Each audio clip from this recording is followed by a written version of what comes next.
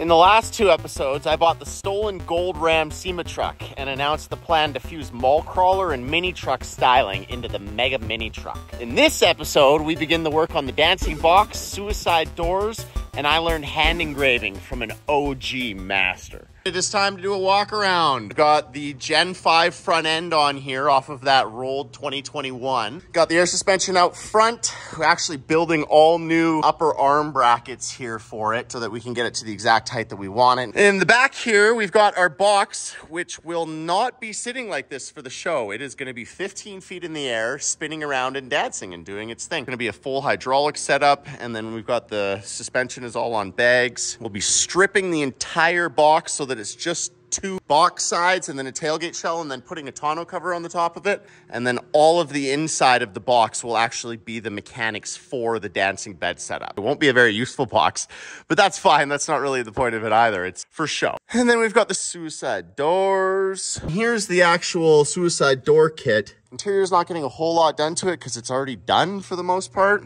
Looks really nice. Don't tell me right into SEMA 2022 to scope out lowrider paint jobs and dancing beds. Because at this point, the plan was to debut the Megamini at SEMA 2023. Looking for some ideas. When I bought the Megamini, I hated the gold paint. But after everything it's been through, I knew it had to stay. That's not to say I couldn't put my own twist on it though. So as soon as I connected my search to gold lowrider styling, I knew exactly what had to be done. Oh, this thing is beautiful. That's what I'm talking about. I love this paint job. Look at that gold. I love gold.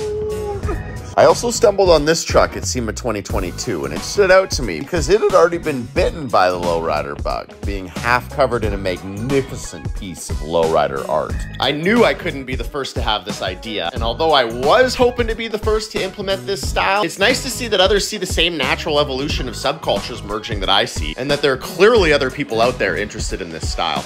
2022 was also the first and only year that SEMA had a mini truck showcase. I spent a lot of time here soaking up as much information as I could.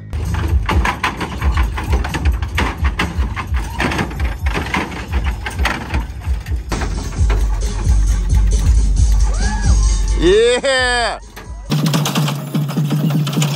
Yes! Yeah! The merry-go-round. All 3 trucks use completely different dancing bed setups, meaning I needed to take lots of videos like this to share with Kale so we can figure out how the Megamini's assembly will actually go together, because there is a lot going on. No surprise at all to see these guys running Hoppo's equipment. And shout out to Marlon and Patty for keeping mini trucking alive. Back home, and I started working with 8S Creations to design the digital render, so I was sending him ideas like these for inspiration. This was the first draft, which I liked, but it needed straighter lines to get that lowrider style, along with maybe some silver inlays under that gold. After a little back and forth, he came up with this absolute masterpiece. Oh, I cannot wait to see this in real life. I had never seen anything so beautiful in my life.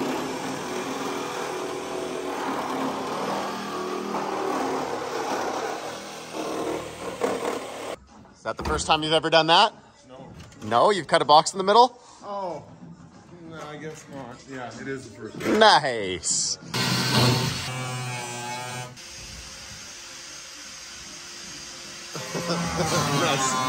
Box floor has now been cut out, and it's time to figure out how this dancing bed setup is gonna work. We're like trying to explain it, and then we're like, okay, we'll draw it up, and it's just the only way to really fully understand is to build a model. So I'm gonna just build a model. Starting with a piece of cardboard, like usual. Cardboard suitcase full of dreams. Here's the completed Z-rack. As you can see, it looks like a Z there. How this actually works, imagine the cab of the truck is here, the box is here, box tilts back, and then it tilts up one stage, up another stage, and then all of a sudden the box is way up here. Now what's different about this down here is the crane. This crane actually slides that single stage to the end. So when this is set up, it's gonna look something like that with the box floating there. And then under here is the bearing. So all of this will be up here, extended out, and then it's also gonna be pivoting like that, which means that we can put it far out to one corner, get all the weight distributed all the way back there, and get that front wheel in the air. We decided on using a deck-mounted crane because it's already on a bearing and has hydraulic rams for both lift and extension. Took a few months, but eventually I scooped up the perfect one at Richie Bro's auction. And here it is. Oh, it's really big. Really, really big. Oh my God, it's huge. That's what she said. Holy shit. Nothing to see here, officer. I thought about the Megamini every day of 2023, but ended up having to pull the plug on bringing it to SEMA last year after shifting my goal to affording the purchase of my dream 60-acre property, which after a year living in the mezzanine of my garage, I finally accomplished. Unfortunately, the project that took the biggest hit on that was the Megamini, which I had to push back another year to SEMA 2024. One of the things I did with Chain Smoker that took a lot of time was obviously welding the chains, and that was kind of my job. I did every single chain weld on that truck, but I didn't do everything else. I had a lot of help with the other stuff. So on this truck, I was wondering what exactly I could do that can contribute in the same sort of artistic time-spending way, and I have figured that out. I know exactly what I'm gonna do. I'm going to be engraving, and I've just started. I've picked up my first rotary tool, so there's two different types. There's pneumatic, which is a cylinder that goes back and forth and it cuts into it, and then there's rotary, which spins. Essentially, that's what a Dremel is. So I bought my first Dremel set up here.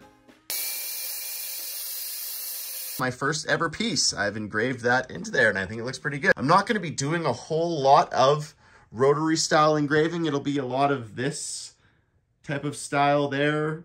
A big moment has come. I've got everything set up in order for me to now do engraving. It's gonna be interesting. I've never done it before, and I'm about to try to engrave this entire truck, or at least the suspension of it. And here we have my first attempt at using my pneumatic engraver, made before I even knew the chisels had to be sharpened first. So after this fail, I decided I needed some professional mentorship. Well, that didn't turn out Right into SEMA 2023, and while the Megamini's not here, I sure am in search of engraving ideas and inspiration. This Impala here is as good as it gets for a lowrider. This is a 10. 9.9, just because I don't like giving 10. There's always a little bit of room for improvement, but man, there's not much. Like, this is crazy. Full undercarriage is just exceptional. Mirrors all underneath, full fuel tank. Surprised you didn't do that tank. There's the 0.1% right there. Full exhaust is done. All the underbody for the engine, all the pumps. Even the full radiator, there's gold up top. Like, this is crazy. Look at this dash, it's just exceptional. This thing is just next level. You wouldn't want to take this out of the garage. Walked up and Hanro is doing his thing. Very cool. All Dremel work. It's a lot of time and a lot of skill to do that. I stumbled on this truck at SEMA 2023, which blew me away with its high level of engraving, and was the first and only time I've seen engraving implemented on a mall crawler style truck. I'll be honest that I was a little disappointed when I saw it because I had wanted to be the first to break this mold, but I'm also happy because it looks incredible and further proves that there's a hunger for this style of build. This continues forward the evolution of the lowrider and mall crawler fusion, which is great. However, it's also one step further forward without me, only adding to the importance of showcasing my ideas of combining the dancing bed with the lowrider style paint job, engraved accessories, suicide doors with shaved door handles, and three-wheeling, all on the Megamini for SEMA 2024. Or else risk having someone else do it first. 3 weeks later. It is now the end of November 2023, and we are moving out of this shop, and that means that we got to move this piece, which has been sitting here for a very long time.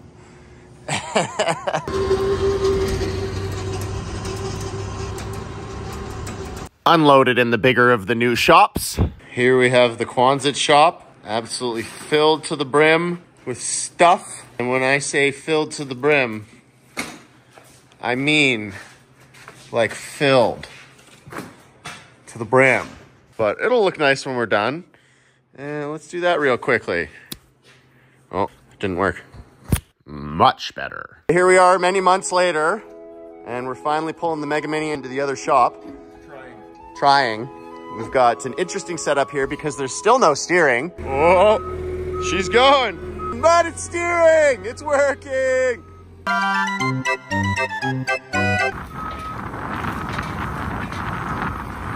Beautiful. It's crane time. Got the box off and we are trying to figure out what is gonna go down in order to make this work. So this cross member here is gonna have to come out, and then we're gonna take the bearing from the crane and build a new cross member down here, and then that's gonna go here, and then it's gonna sit about there, and then we're gonna have to cut the stages to the crane so that the end of it is here, and figure out the hydraulic rams that are inside of it, because before it would have gone out really far, so the rams are gonna have to be shortened. We have no idea what it looks like inside of that crane. We have no idea how this is gonna work, but we're gonna figure it out. If we fail, we die. Crane has been disassembled. That is now the main piece for it.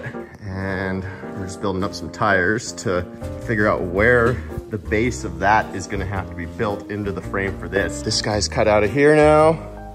Kind of just making it up as we go. Uncharted territory.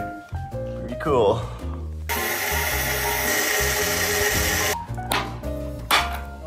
There she goes. So the hydraulic arm there's just a single stage. It's gonna be high enough altogether. Never high enough, true.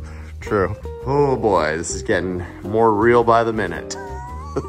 Sitting in its relative home. You can see how tall that is. That's all gonna have to change. I'm gonna have to chop all that down. This is gonna be an interesting setup, no doubt about it. That is something of an understatement. It is the end of April, and I am in Rancho Cucamonga. The same way that I flew halfway around the world to see Shamek for the best tattoo that I could possibly get, I did the same thing here to come to engrave it, because this is the absolute best engraver. This is Hernan's shop. Heading into the showroom here. There's our man Hernan right there. Check out this stroller. There's a matching one that he's got at the Peterson Museum. Look at this twisted metal handle. Who even thinks of that? So cool. Seems like every single thing he's telling me, lowrider of the year this, lowrider of the year that. That's why he's the GOAT. He started off teaching me how to sharpen a chisel, which is an art on its own, before we went on to doing some straight lines.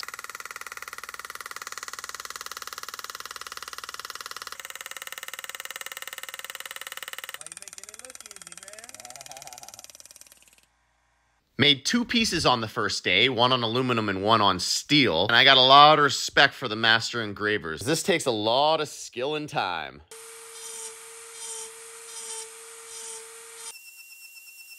Second day mainly consisted of some secret techniques before I hit the road, but not before making one more stop. While I'm in the LA area, it only made perfect sense for me to stop at this place right here, the legendary Hoppo suspension. We've got to figure out the Z-rack on the Megamini. Why reinvent the wheel? Oh yeah, lowrider heaven. You guys have been around for what, 30 years now? Oh, it's amazing. That's how you know you're doing it right, if you can last 30 years. Oh, look at this engraving. Hell yeah. That looks fantastic. Stock on stock. We need a bunch of this stuff. Look at how cool that is. The main reason for my trip to Hoppo's was to measure the Z-rack, because we've got to figure out how it's all gonna come together in that small of a space. Unfortunately, Alex was not here today, so I didn't actually film in the back, but I did get the grand tour. Laser cutters, CNCs, they got absolutely everything and anything. In a world of pure imagination. Back in Calgary, and the interior is out to begin work on the suicide doors. If you remember from before, the previous owner had got a single suicide door hinge over here, and they didn't do that side at all. So we are fixing it by doing both sides. However, rather than have this single hinge setup, because before the door was actually a little bit floppy, just hanging off of this, and there was a lot of stress on it, just opted for a double hinge setup. Twice as strong. Kale's currently working on it on that side over there, which is the better side to start from because it hasn't already been worked on from the previous owner there. Like you can see here, this is the door striker for it opening that side. And let's go take a look, see what's going on. Hey there, you're so cute. We got these door pockets cut out. This is the hinge structure that the hinges are going to be pivoting off of. These pockets are recessed back in the jam, and the hinges will come out from there. Sick. So we're gonna leave dual hinges both sides. 3 hours later. So we got these kind of mocked up and tacked in place. These are actually the pockets that get welded into the door itself. Cut some recesses for those, trying to hang on to our factory poles, but we got a little bit of interference still. Got to do a tiny bit of trimming, but once the door can sit flush, we'll do some tack welds and undo the front hinges and swing her open. Hell yeah.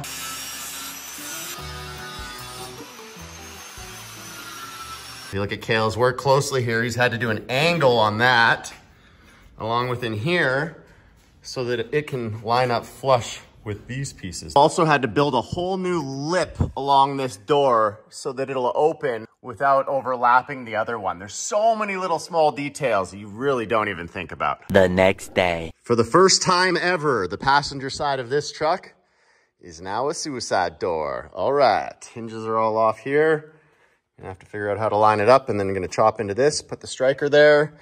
This side looks all done. Lots of support bracing, gusseting in there in order to make this as strong as possible. This is about the strongest stuff I've ever seen. This is an entire section of another mega cab. The previous guys who suicided the driver's side rear door actually used a portion of factory pillar to put the striker kind of on the outside. I liked how they did that, so we're gonna copy that for this side.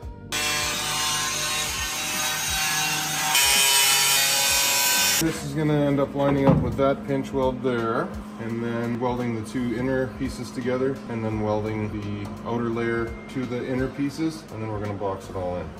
Beautiful. Yeah. Safety first. Oh God. You're filming me, not chips going sideways.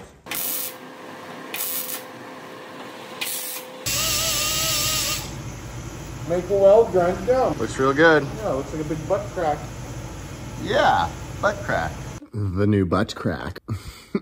Some work to go, but that will do the trick. For the past few months, we've been working on the Megamini Truck with the plans to get it done for SEMA 2024. Building custom rides is a hobby. By trade, I'm a car dealer, and it's my car dealings that pay for my builds. Unfortunately, in the last 6 months or so, the bubble has burst in the used car market, and the prices have gone straight to the floor. Meaning I have over 40 vehicles in my inventory that I paid pre-burst pricing for, like that right there, that I'm now taking big losses on. Still on a selling spree, but what will sell and for what price isn't up to me. With us doing our absolute best, the goal is still SEMA 2024, but with just over 4 months remaining, I'm not sure if we're realistically gonna finish for this year. I'm certainly not willing to put my company on the line to get the build done. I've already done that with Chainsmoker, who's nearly bankrupted me twice, along with getting assaulted with a wrench 2 days before SEMA, sending myself to the hospital on 3 separate occasions, and physically wasting away after building Chainsmoker version 1, all just to get down to Vegas for the SEMA deadline. Check out the Chainsmoker version 1 and version 2 videos for those stories.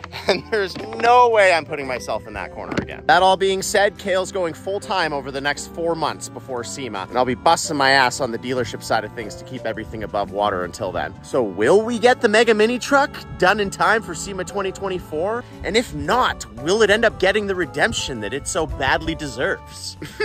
I sure hope so, but only time will tell. So subscribe and tag along for the ride.